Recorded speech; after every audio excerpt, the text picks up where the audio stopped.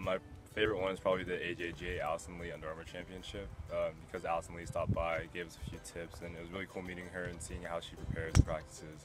Definitely is a good influence on the game. My favorite event was the AJGA at Sunriver. I really liked it because the course was so nice.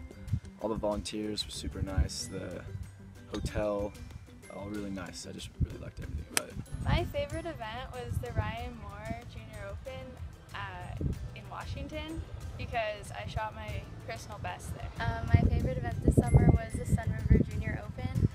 The weather was beautiful and the course was in really good condition, and I really enjoyed playing it this summer.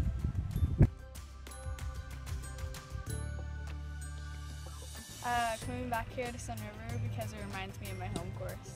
I'm really looking forward to showing all college coaches and all competitors like how well I can play, because I just had hit like a big growth spurt. So now I'm getting back my game, prepared to play some good tournaments.